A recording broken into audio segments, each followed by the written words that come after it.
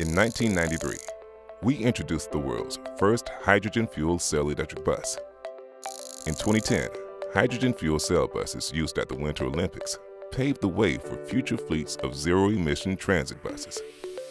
In 2019, we launched the Xcelsior CHARGE H2, raising the bar for range and reliability by introducing an electric bus design that uses hydrogen fuel cells to charge the batteries. Now, the technology we've been innovating for decades is taking an exciting leap forward. Introducing the Xcelsior CHARGE FC, the most advanced hydrogen fuel cell electric bus in North America. Featuring next-generation hydrogen fuel cell power modules for industry-leading reliability and an overall reduction in lifecycle cost, achieved through lower maintenance requirements, more robust components, and fewer parts. Advanced protected battery packaging designed for easy install and streamlined maintenance.